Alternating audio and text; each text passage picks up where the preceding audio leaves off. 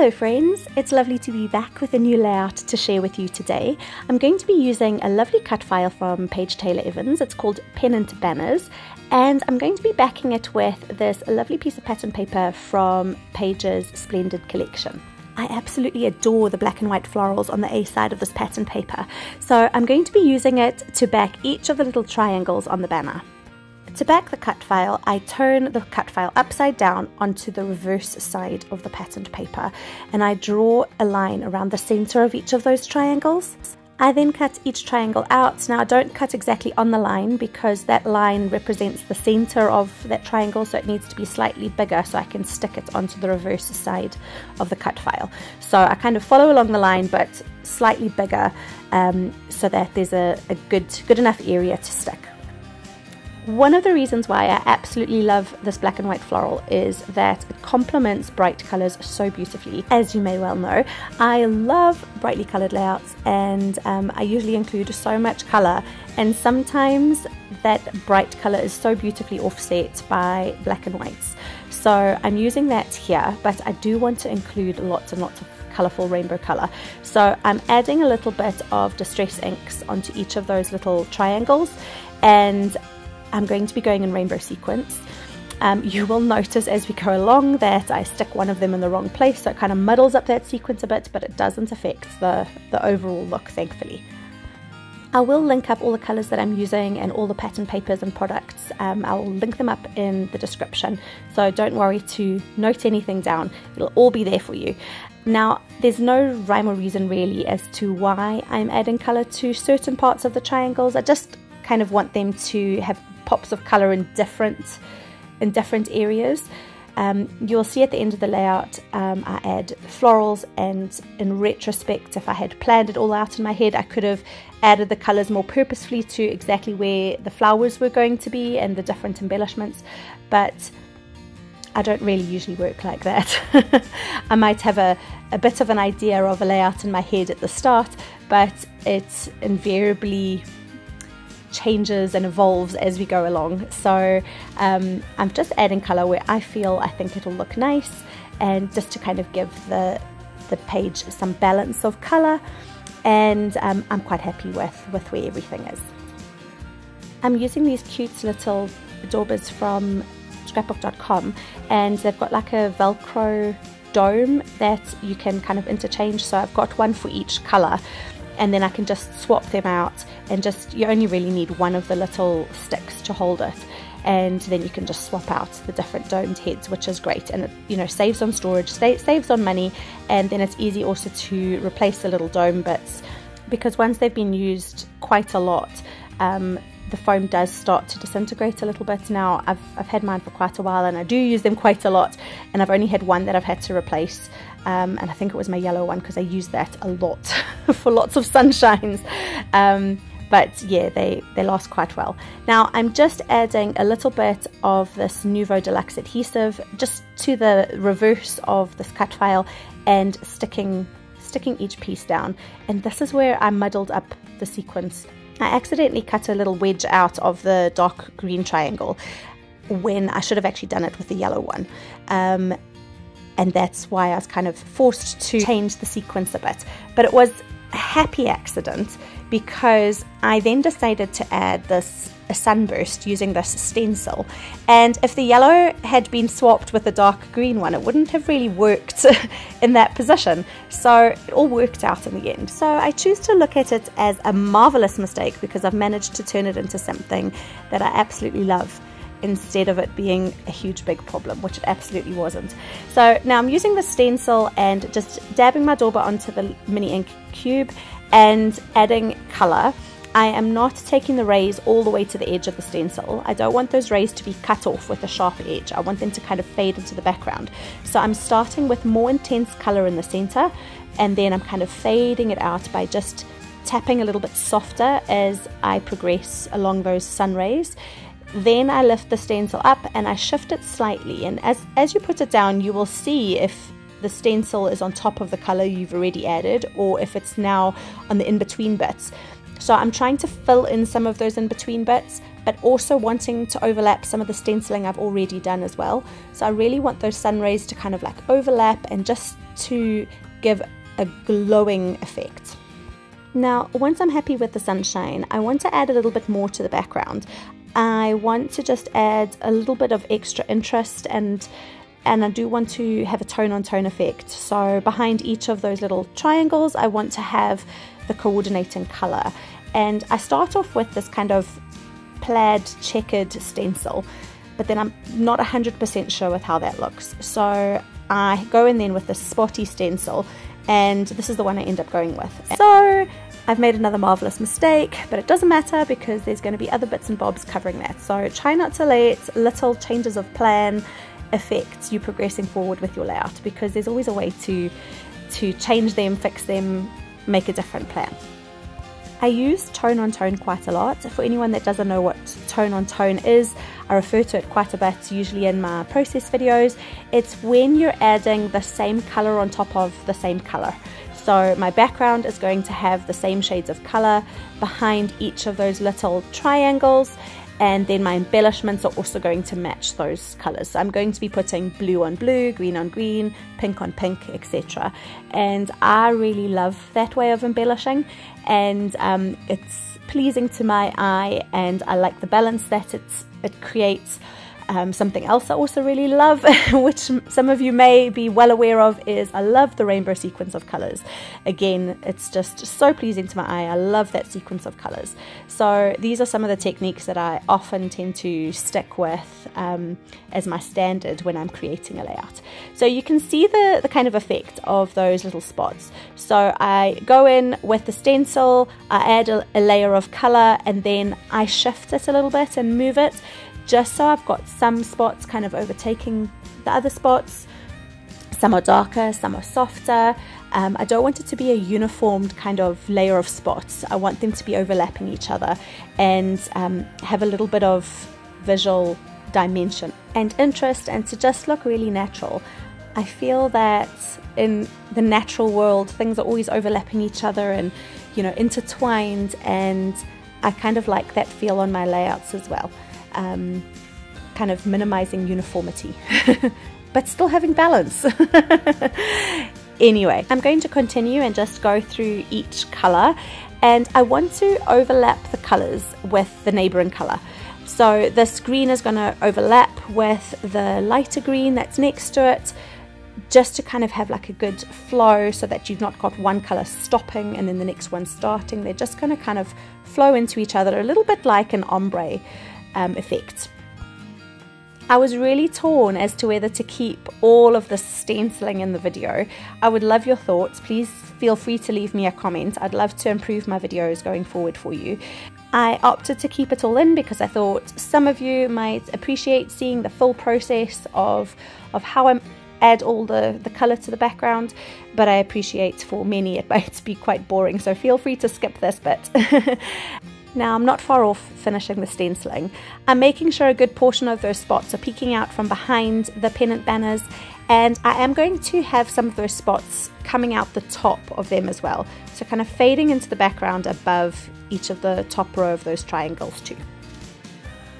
Like I said earlier, any products that I've used, I will link them up for you below. Any links from scrapbook.com, I will get a small commission if you choose to purchase through my links. If you do, thank you so much in advance. I'm really grateful for all your support, but please also feel free to support your local scrapbook store. I definitely want to keep scrapbooking alive and stores open, so support the store that you prefer to use.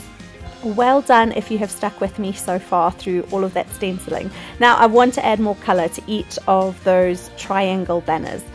I have got some lovely patterned papers from Paige Evans collections. There's a variety there, and each of those scraps of paper that I'm using tie in with the ink that I've used on each of those triangles.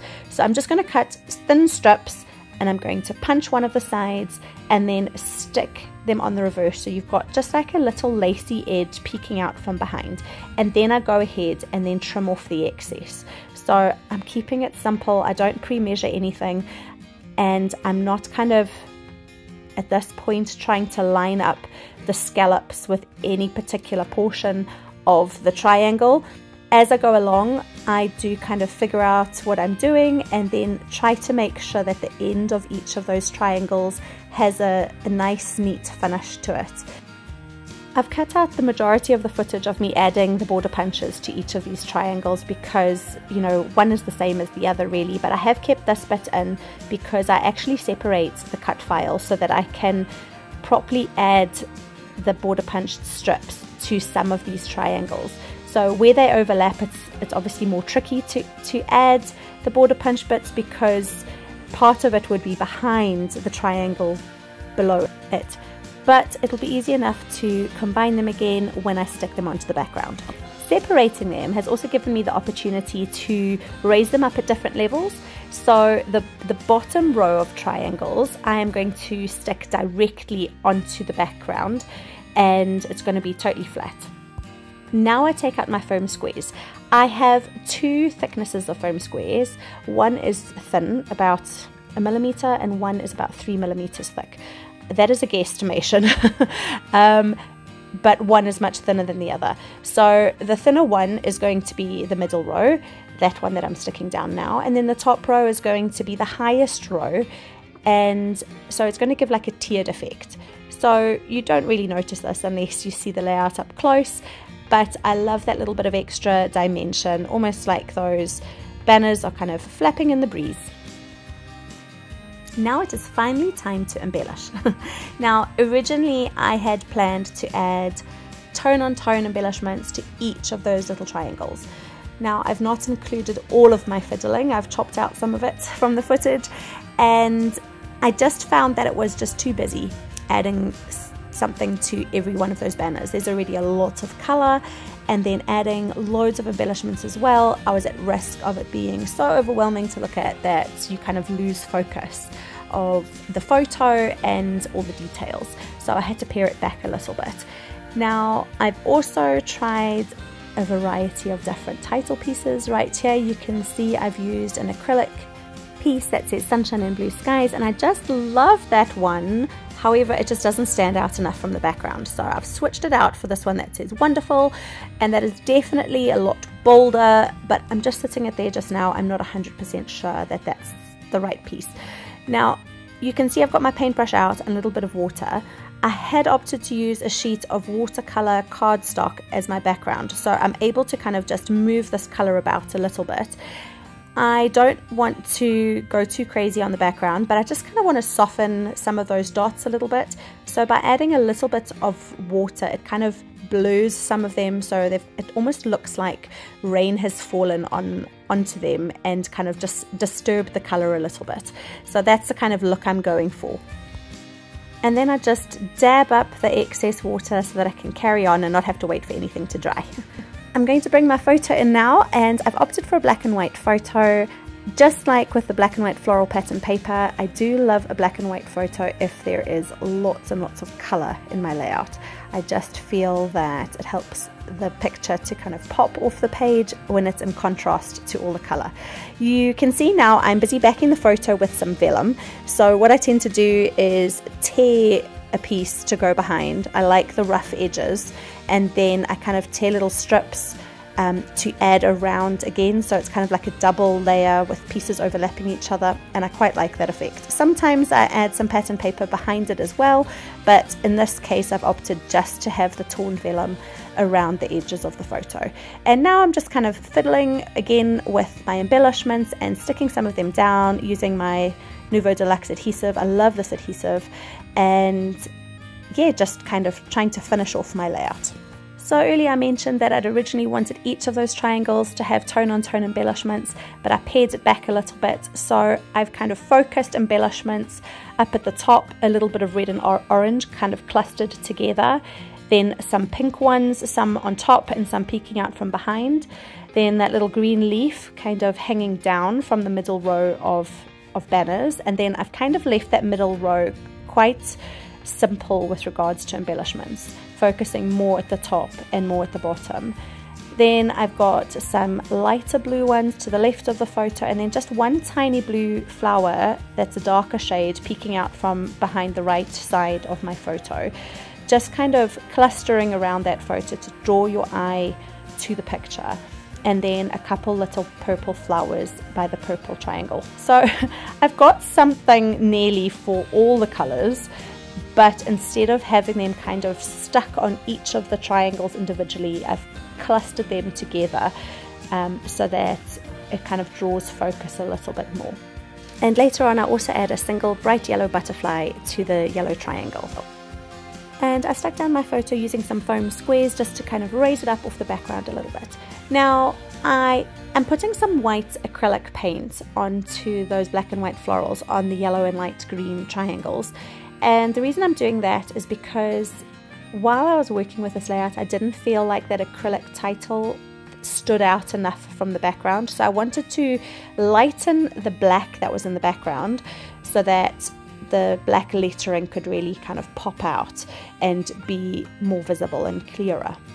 And I love that technique for kind of just keeping the background there but just softening it a little bit so that the foreground kind of stands out a bit more. Now you can see I've removed that black acrylic piece because I'm not happy with it, so I'm auditioning loads of different title pieces here, just trying to find the right thing. So I use some purple puffy words, but I didn't feel that that was quite right, so I've gone for these black puffy stickers, and I like that the most so far. So the black puffy stickers says loves, and I'm going to use some teeny tiny little alpha squares that says my little, and then obviously it's completed with the big puffy stickers saying my little loves. And my little loves are my two children, and this is actually a photo that I have scrapped before. This is the first time I've scrapped a photo more than once, and in my previous layout with this photo it was in colour and included 2 other photos as well. So, but I love this one just as much as the previous layout I did. I really like this photo. Now I'm just adding in a few little sparkles. So I've got out a variety of sequins in different colours. I'm not adding all the colours of the rainbow. I'm kind of working around my photo. So I'm putting some below, some to the right, and some just above, kind of creating a triangle around my photo to draw your attention to the picture. You can also see from these close-ups I've added some sparkly stickles to the center of those flowers just to add a little bit of extra shimmer and shine. Thank you so much for watching today. I really appreciate you stopping by and having a look. I hope something you've seen has inspired you to get creative too. And you can also find more of my work over on Instagram at Handmade Happy by Monique. Don't forget to leave me a comment and a thumbs up. I would greatly appreciate it. Thanks so much for watching, and I'll see you next time.